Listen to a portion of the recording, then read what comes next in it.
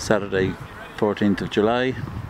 As you can see from the clock, these four players in front of you have been playing tennis non-stop pretty much for 27 hours, 57 minutes, 16 seconds.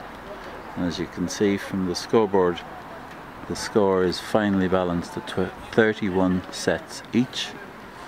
Four players, David Mullins, James Cluskey, Dan O'Neill and Luke McGuire on this side. And the guys have been joined on court 2 here in Fitz by some of our players from the intellectual disability strand of the Enjoy Tennis programme.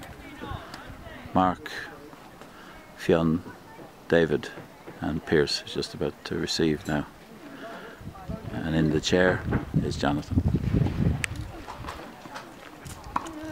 This is the second day.